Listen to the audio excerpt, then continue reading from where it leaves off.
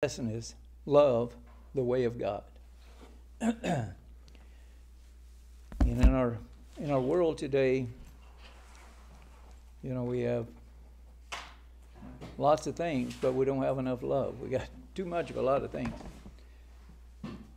And in society at large, and really in the power centers, people that run things, they look on Christians as haters.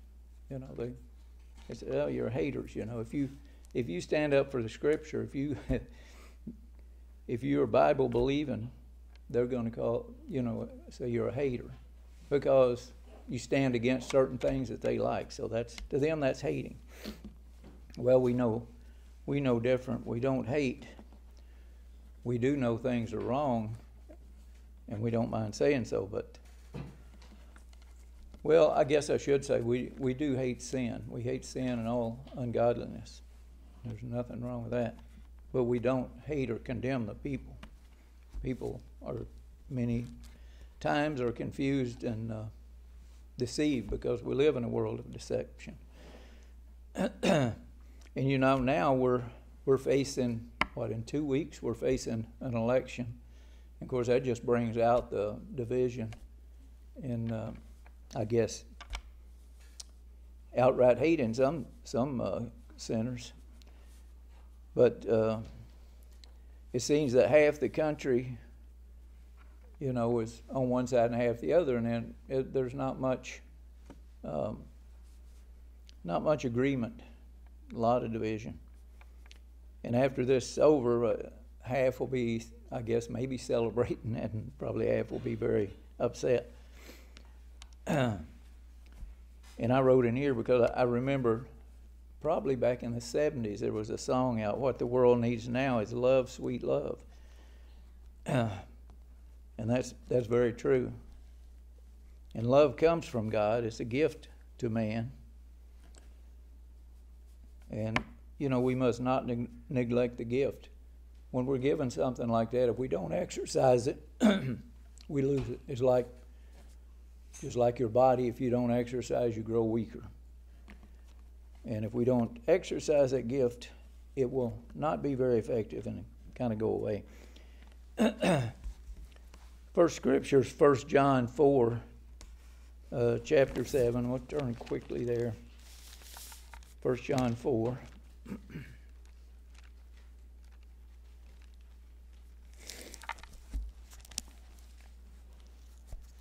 And it says, "Dear friends," verse 7, "Dear friends, let us love one another, for love comes from God. Everyone who loves has been born of God and knows God. Whoever does not love does not know God, because God is love." And God is love, and His very laws, that many really don't like to think about. The 10 Commandments are based on love and obedience to God, and love and respect for your fellow man. Verse 11, it says, "Dear friends, since God so loved us, we ought to love one another. No one has ever seen God, but if we love one another, God lives in us, and His love is made complete in us." And verse 16, "And so we know and rely on the love God has for us. God is love. Whoever lives in love lives in God, and God in him."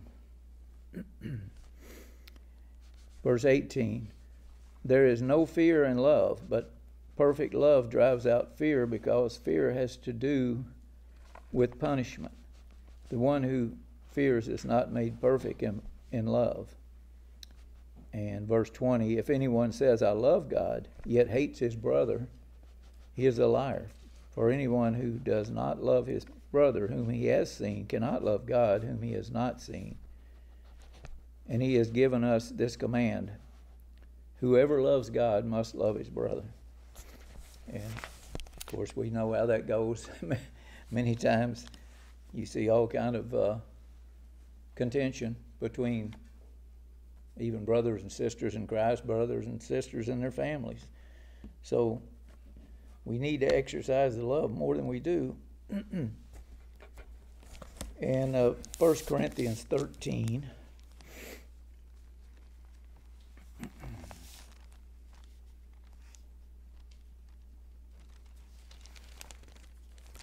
Corinthians 13, verse 1.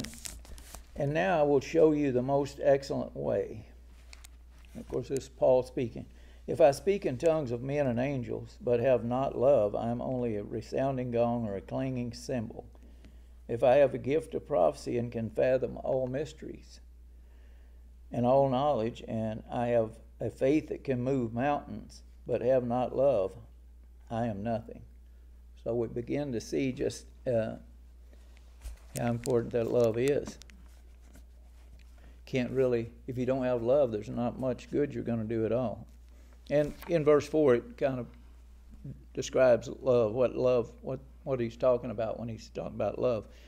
Love is patient.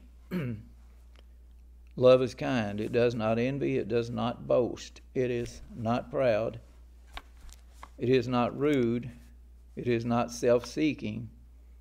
It is not easily angered. It keeps no record of wrongs. If we insert our name there in place of love, we can kind of do a self-examination, and most of the times we'll say, I got work to do. Verse 6, love does not delight in evil, but rejoices with truth. It always protects, always trusts, always hopes, and always perseveres. Love never fails, but where there are prophecies, they will cease. Where there are tongues, they will be stilled. Where there is knowledge, it will pass away. For we know in part and we prophesy in part. But when perfection comes, the imperfect disappears. And that's another thing to remember. We study and do our best, but we're not perfect. We're not perfected yet. But we do the best we can.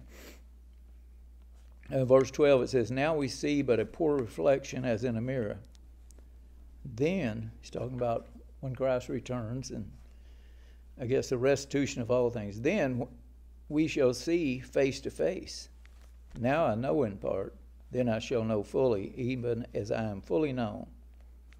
And now these three remain, faith, hope, and love. But the greatest of these is love. And I think we all know that, but it's something that you just have to keep in your mind and keep working on.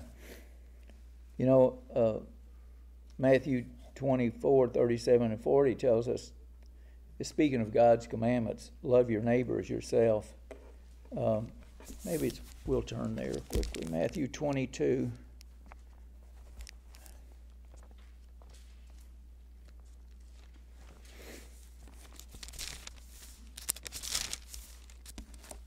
Matthew 22, 37.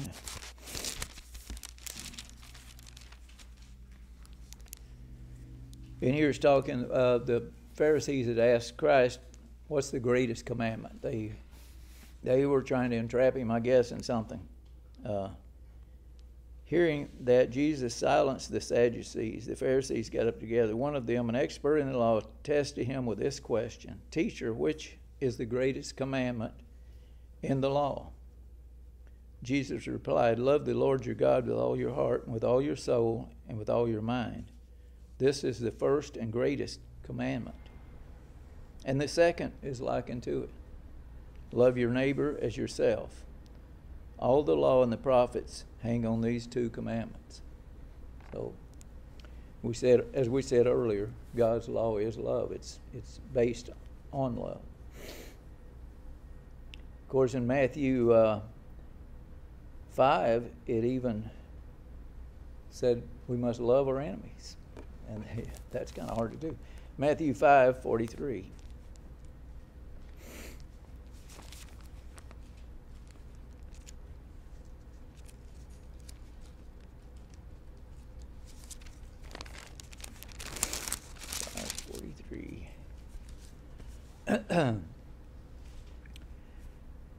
Verse 43, you have heard it was said, love your neighbors and hate your enemy. But I tell you, love your enemies and pray for those who persecute you, that you may be sons of your Father in heaven. And that's a difficult thing, to hate your enemies. I think it's good to keep in mind that we're all made in God's image. We're all children of God, and we hope to be sons of God, in God's family. So when we think about it that way, we may not agree, but we know that God loves humanity. He so loved the world, or he so loved humankind, that he gave his only son. So when we put it in that perspective, we say, yeah, we can see that. That's something we need to do. And just a ending thought. I like to always look forward to the future for some reason. It's all going to be easier one of these days. Let's turn to Isaiah 11. We all know what that says ahead of time, but it's really not. I like that. I like to look forward to, especially in the times we live in, I like to be able to look forward to something that's really, really nice. If I can ever get on the right page. Okay, Isaiah 11, verse 9 and 10. Well, I want to go up in verse 6 and start, though.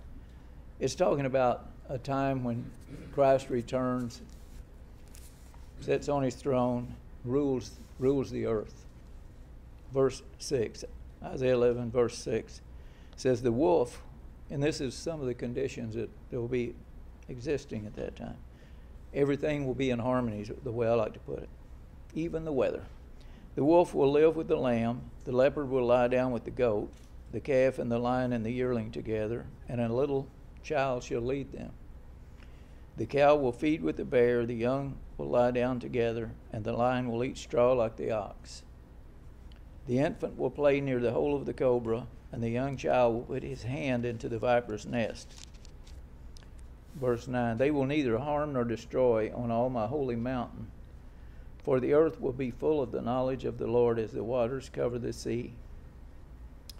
We have the opposite effect existing today. The earth is full of deception from just about every quarter. But then the earth will be full of knowledge, and Satan will be banished. And I think it'll be a wonderful, wonderful place then, and we will have love everywhere.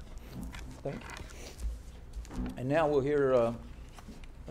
the title of this message is, Why Watch the World Spiritually? Why watch the world spiritually? You're going to say, what do you mean by spiritually? I mean, you watch world events, social, political, but you're also watching for spiritual things. And we talked about this in the previous sermon. By spiritual, I mean, we cannot see the spirit world, so we don't know what they're doing.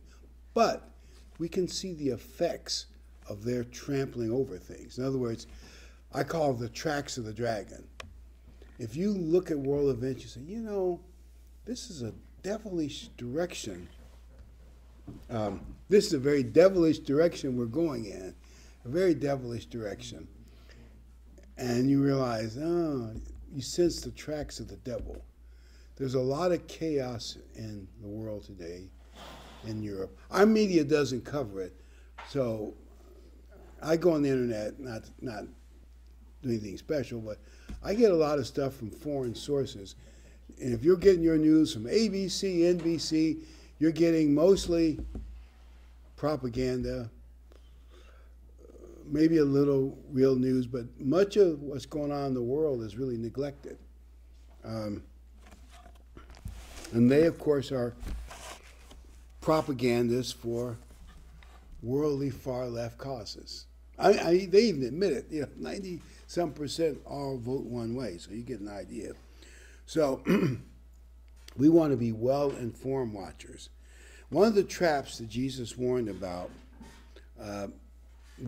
about, we're going to go to Luke 21:31. We're going to look at one of the traps and watching the world that Jesus warned us about, and watching prophecy and watching for the return of Christ. So when you're watching for the Messiah's return, Luke 21:31. So you also, when you see these things happening, know that the kingdom is near. Verse 33. Heaven and earth will pass away, but my words will by no means pass away. In other words, all the predictions in both Old and New Testament about the return of the Messiah will not fail. But here's what I think Christ is warning about. There are lulls between events happening, or at least you think they're lulls. Like if you're an American, you're probably unaware of all the upheavals in Europe and other parts of the world because our media doesn't cover it. You may not even have heard about the explosion in the pipeline, which could, depending on how bad the winter is, have thousands of people in Europe freezing to death and blaming America for it. I mean, if you're not listening to international media, you wouldn't know that. So my point, and that's prophetically very valuable because America, because one of the things we believe in prophecy is that America will no longer be the hegemony leader of the world. It'll be a Holy Roman Empire in Central Europe. Maybe that's starting to happen. America and Europe are being unhinged. We just don't see it because our media doesn't cover it. But still, you believe there's a lull in events, and you think, well, nothing's happening. I think I'll go back with the world, backslide a little bit, and then I can have a last-second repentance when I see Christ coming back.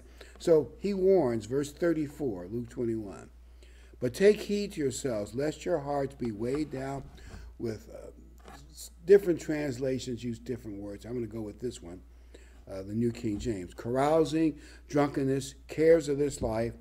The day comes on you unexpectedly, for it will come as a snare to all who dwell on the face of the earth. In other words, it's going to grab the world and catch them totally off guard, and they won't be prepared for the end-time events. Verse 36, watch therefore and pray always. In other words, Christ is saying, watch events in society, both spiritual, cultural trends, and political trends. Watch them because they're key to the return of Christ. And pray always. Pray every day, whether you want to or not, that you may be counted worthy to escape all these things which come to pass and stand before the Son of Man. I don't think he's saying earn your salvation, but he is saying stay close to Christ, try to be as godly as you can. And of course, the grace of Christ will help. So don't let us get lulled into, I use the Baptist term, backsliding. By the way, that's in Jeremiah, so it's not an unbiblical term.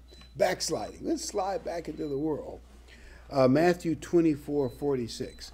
The same topic is mentioned again in Matthew. Matthew 24:46. Jesus says, blessed is that servant whom his master, when he comes, will find so doing. I'm emphasizing the word so doing.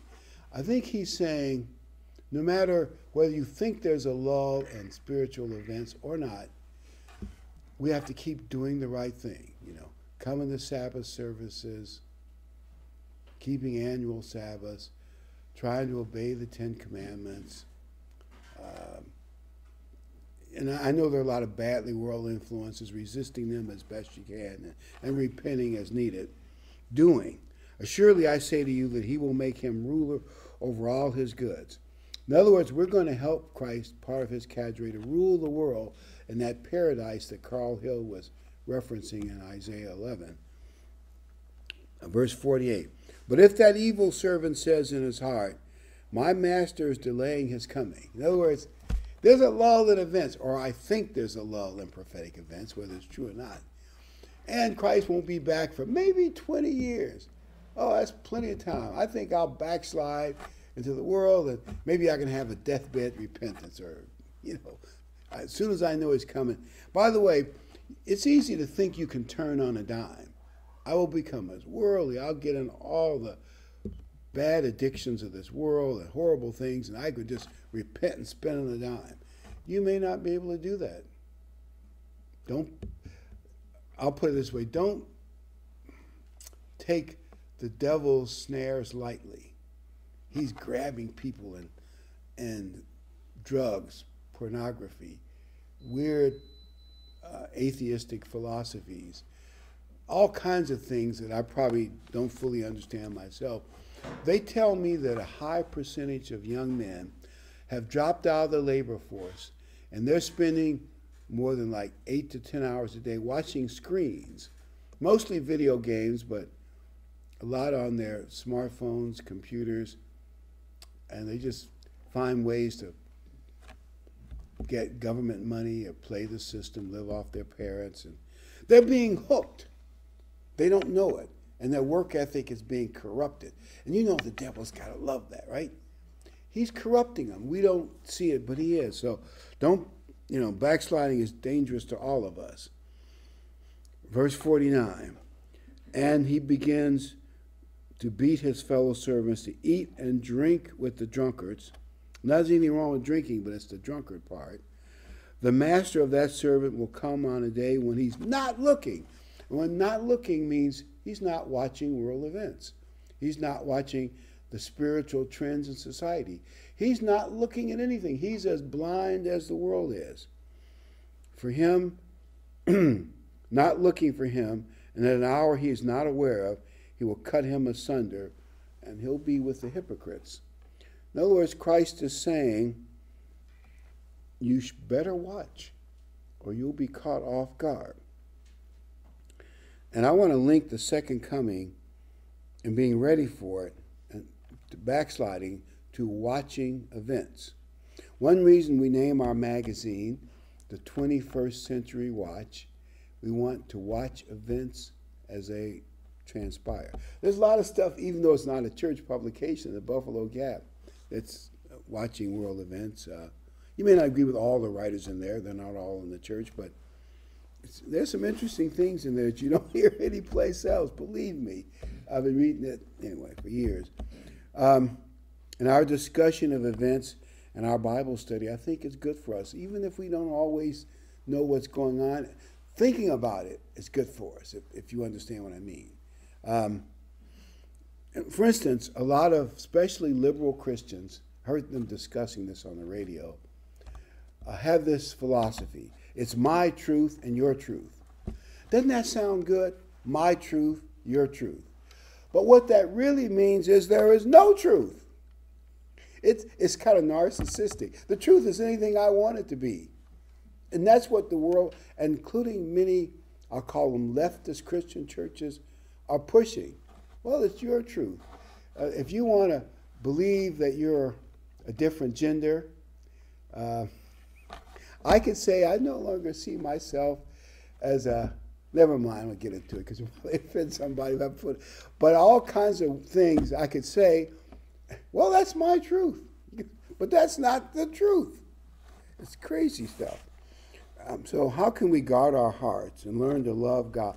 The key is learn to love God with all our heart and to love the truth, whether it's popular, whether it makes you feel good or not.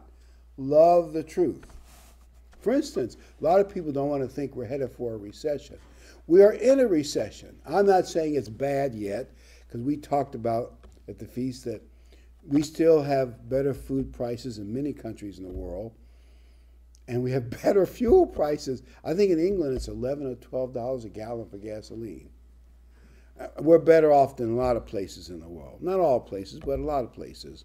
In other words, it could be worse. But we are in a recession.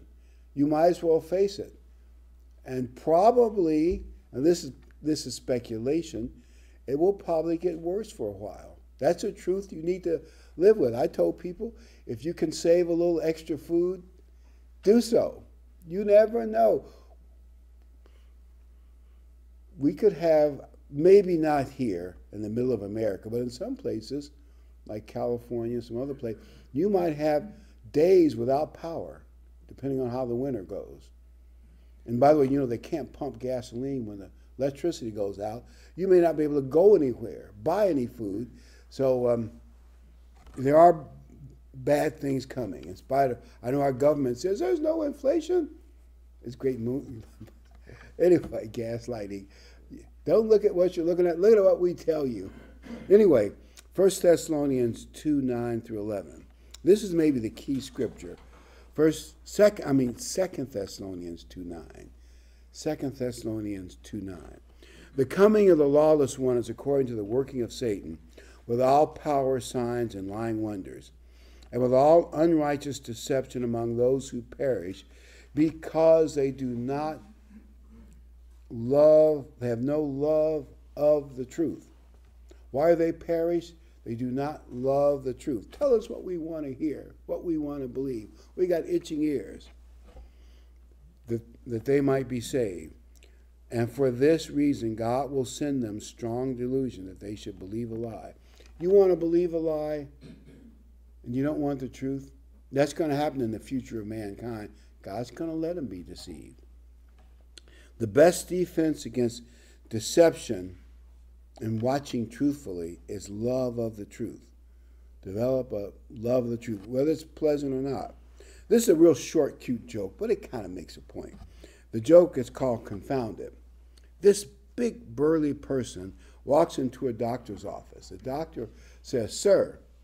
The patient snaps back, "Excuse me, doctor, it's ma'am." The doctor says, "Well, ma'am, hate to give you the bad news, but you have prostate cancer." But that's how he wants to see himself. Actually, in the story, there's a picture of the guy, big, broad chin. Never mind, it doesn't look the part, but whatever you want to be. The truth is whatever you think it is. No, it isn't, but that's the world we live in. People are now being taught to love whatever they perceive the truth to be. Love of God as understood in the Bible. Love of the truth, especially if it's something you don't want to hear. It's bad for you.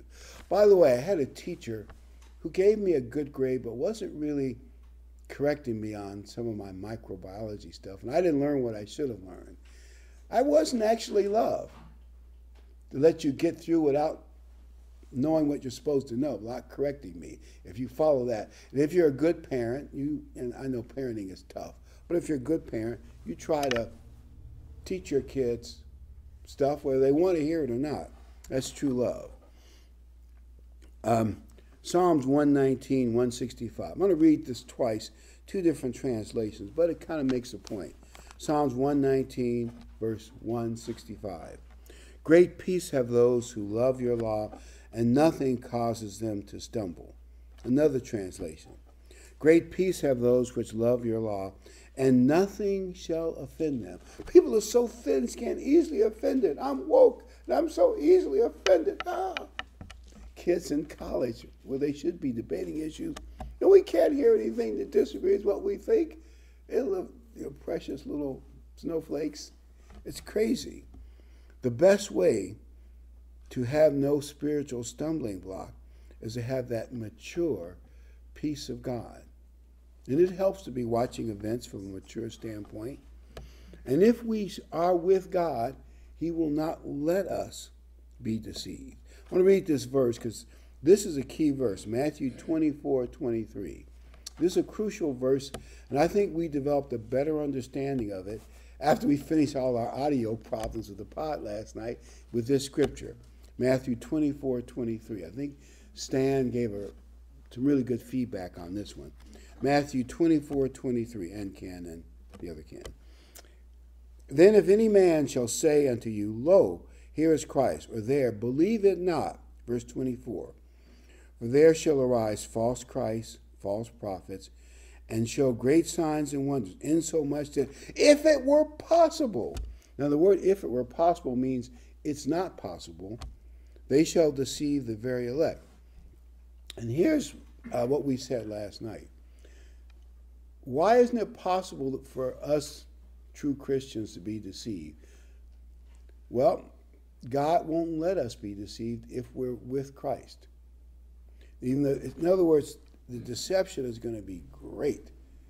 All the media, maybe the beast, super dictator, whatever his name is, super emperor in Europe, the hero, he will stop some wars. He will stop some starvation. Maybe he'll come back from an attempt to assassinate him. He'll be the great hero. And the media and the churches will all, and everybody will worship this man, the new Hail Caesar. It's coming, and they will deceive the whole world But we won't be deceived. God won't let us be deceived because we've learned to love the truth, love God, and stay with Christ. Why watch? Because it helps us stay alert. Because we're watching for the return of Jesus Christ. It'll help us stay focused on Christ.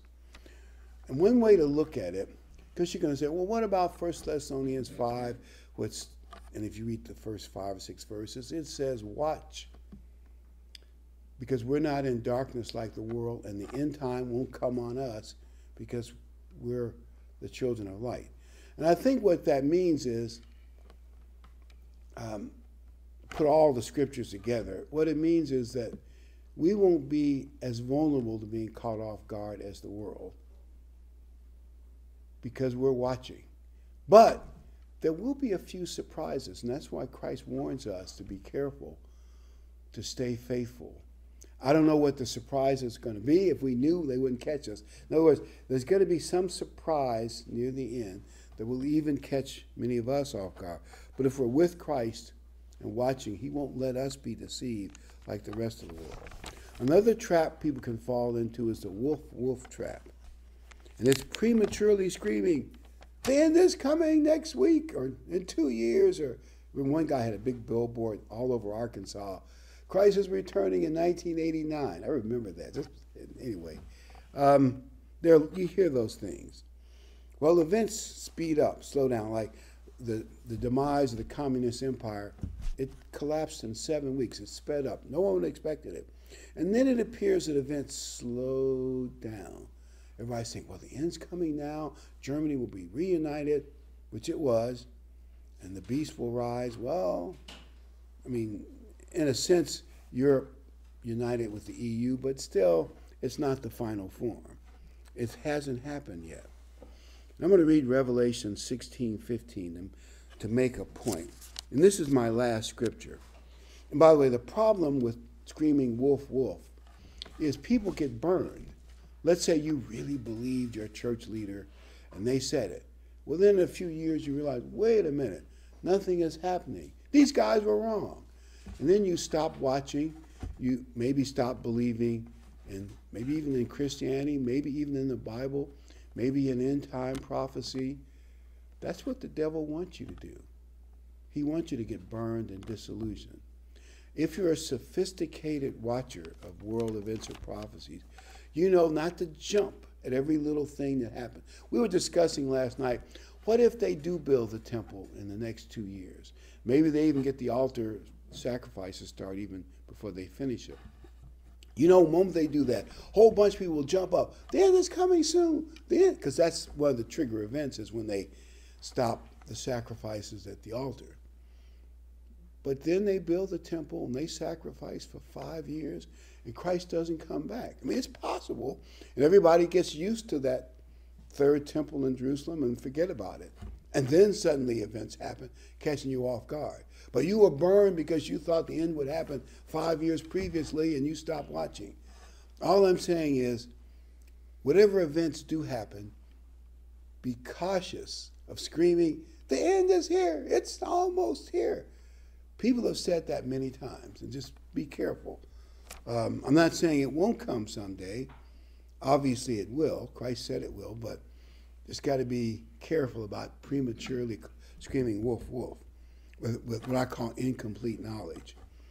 We don't know as much as we think we do. And relying on our media, well, they don't cover the world like they should. The last scripture, Revelation 16:15. Behold, I come as a thief.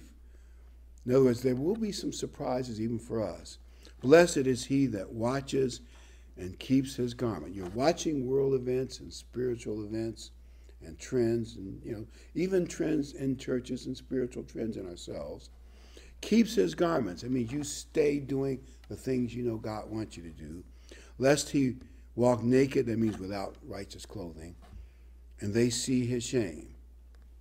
We're not in darkness to be caught off guard by the world. But we will, or we might have some surprises. And so we need to buckle down and say, we're going to be like the Boy Scouts. Always faithful, always ready, no matter what.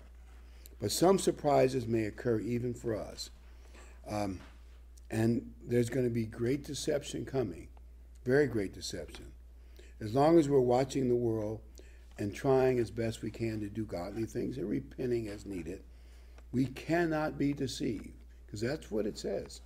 You know, those that, if it were possible, but it's not possible for the very elect. You know, Israel's the elect. The church of God is the very elect. We cannot be deceived. God won't allow it, but we must continue to watch and do.